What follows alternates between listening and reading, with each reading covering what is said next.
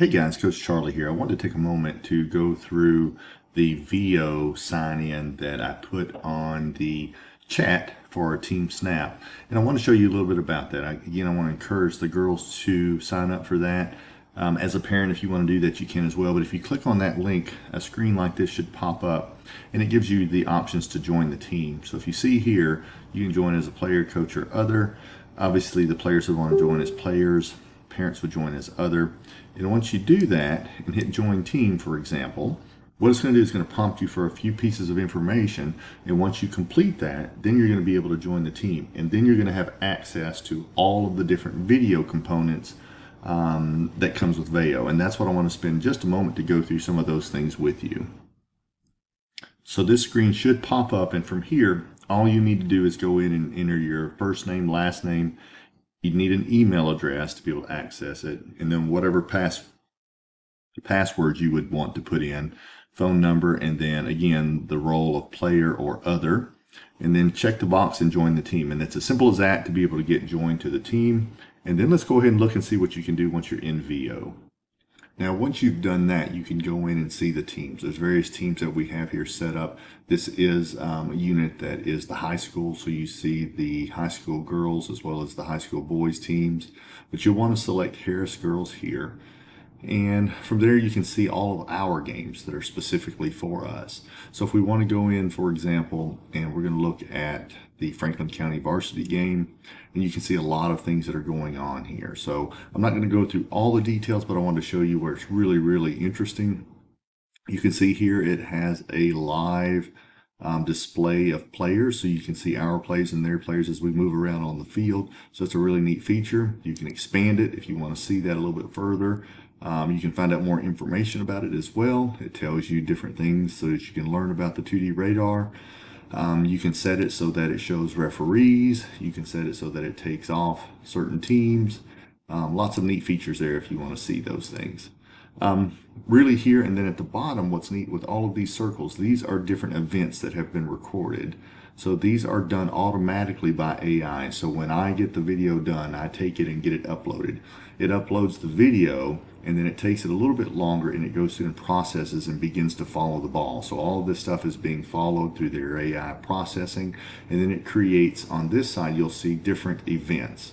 So these events, if I click on them, are shown down through here. There's 46 events. They include kickoffs, goal kicks, shots, corner kicks, goals, and it shows which team. So it shows in the 5th minute, Franklin County had a corner kick. In the 6th minute, we scored a goal. In the 6th minute, Franklin County had a kickoff, which makes sense because we just scored. In the 8th minute, they had a shot on goal. In the 8th minute, they had a corner kick. In the 9th minute, they had a free kick. So that goes back and forth. You can click on this button here, and it'll allow you to see the screen as well as the events on the side. You can click on this, and you can filter the events. I won't go into that now, but I'll show you how to do that at a later point. But the big thing here I want you to be able to see is you can watch and highlight or hover over each of these circles, and you can see all of the different aspects of what's going on over the course of the game. Now, if you click on this button, it's called a speed run. This one says it'll skip 10 minutes of non-action. So when I click on that, now what it's going to do is just highlight all of these different spots and go through one by one. So it's going to skip these gaps and stuff here too. Now, what's nice about that is it, like where the ball's out of bounds and somebody's going to get it, or it's kicked over the fence and things like that, or halftime, if there's not any movement on the field, it'll skip all that so that you don't have to watch that. So it becomes more efficient as you watch it all the way through. Now, if you click on this button, it's going to highlight it and make it full screen. You can see here, I have to make this a little bit bigger to do that. So I'm going to get back out of that and go back to this side screen and go ahead and hit play again. You can mute and unmute it. Unfortunately, our sound is not working correctly for some reason right now, so we won't worry about that. The different settings, that just shows you the radar view. I can unclick it, or the scoreboard and unclick it, and both the scoreboard or the radar view will disappear. You can see also here too the speed of play if you want to play it back at normal speed, half speed, or go a lot faster if you want to skim through it. Sometimes when a foul is called or something like that, I'll go and change it to slow speed. And I'll also change the interactive type tool, because here, right now, the video that you're watching is what AI is recording and it's following it around. Now, if I want to stop it, I'm going to pause it right here. And if I click on this interactive button, because that camera views a full 180, now it'll start back playing, so I'll pause it for just a second here. And so now it's just going to be pointing out front, but you can take your mouse and hold down. Now you can look all the way out here and see what's going on our sideline. You can go look at the other team's sideline. And I can zoom in on the action. Here I'm just rolling the mouse to be able to see that. Okay, and then I can go ahead and play it, for example.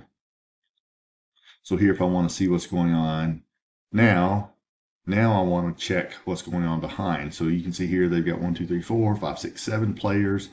I want to see what the other players are doing. Okay, so that helps us plan for future. We're holding a good back line here. Are we good on the backside with goalkeeper? A lot of different things that we can look at here. Now I'll go ahead and hit play. And you can see here I can do a plus or minus to change the playback speed. I can rewind 5 seconds. I can fast forward 5 seconds. Again, hitting play. Now, if I don't do anything, the ball eventually goes out of the screen in this particular view because this is not the AI smart view where it follows the ball. So I actually have to move this around to see what's going on in this instance. Okay, now I'm going to exit out of the interactive view by clicking on this X here. And now it's going to go back to the automatic AI view where it shows the scoreboard, the radar, and everything that's going on. In this instance here, I'm going to pause it. Let's say, let's go right here and let it go through. If in film study, I want to show you guys something, that's probably not a good example here. So let it play on a little bit longer and see if we can find something that we want to stop and look at. Let that play here. Okay, so here could be an example of something I want to do. Let's say I can go through in film study and we can look, and if I want to highlight this particular person, I can say here, I think that's Mia there. So Mia's got the ball. So what we might want to show here is Macy's in a good option, for example, but we might want to get her into a better option. And I might show her to come to this sideline here. And I might mention to Megan close into this gap. So that way Mia has 2 really good safe options where she can make a pass. And we're going to change that color and say she can make a pass over here, or pass over to here, or pass, drop back in there. The problem with where perhaps we look at Megan in this instance is she's behind this defender. So that pass can't go really well right there. And where Macy is right here, if this pass is made to Macy, then that defender can jump in place. So that's one of the really nice things that we can look at with all of the different tools here. You can only do the drawing tools when you're in this AI mode. If you're in the interactive mode, you can't do the AI tools. It's just, for whatever reasons, it's just set up that way. And so this is a really neat way to be able to go through and quickly watch this, because a lot of times what I'll do, and I'm going to just briefly show you the analytics. The analytics will go everything from possession, number of goals scored, where that compares to the last goal or the last game. Okay, in this instance it says we had 12 shots on goal. That's up more from the last game. Here we had 46% possession. That's down 17% percentage points from the last game. And it looks at the last game either being a JV or varsity game from the last time that we played. So whoever that was that we played the last time. Tullahoma, I guess it was here too. And you can look at the possession, for example, for Tullahoma and other things. And again, I'll go into this more at a later date to show you more details about it. This is really neat. I've used this before. It allows me to come in and create clips. So I can create different clips and show what's going on. It automatically does some AI clips. And those are typically things like shots on goal. So you'll see all the different shots on goal or goals. Now the events, which is right below it, is a little bit different because it's going to show more of the stoppages of play, like kickoffs, goal kicks, shots, corners.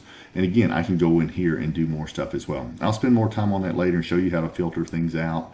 Also here you can see I'll put notes at the end of the game. of different things that I thought we did well or things that we need to work on. Here I just said nice first district game win. We have some things to clean up on spacing and finding safer passes to open teammates. And you can see those notes in here. So I think those are really good things, and I'm going to begin doing film study and probably do it by halves, to break it down to show players and stuff as well. Now there's other things that we can do where players can go and create their own clips and save them privately, so that way only they can see them. So that's one thing that can be done as well. But it's a really, really interesting way to be able to go through and study film and see all the data. Again, I'll make another video where you can see the different things that we do in data there. Excuse me. But a lot of neat tools. I'd like the girls to be able to sign up for this, because this is something they're going to do in high school as well. But even now, it's a really neat way to see a lot of how the game unfolds and what things are going on in the game. So if you have any questions, let me know. Again, look forward to being able to use this. I know this is something that we'll see more of in high school as well. And if you have any questions, let me know. Thank you so much.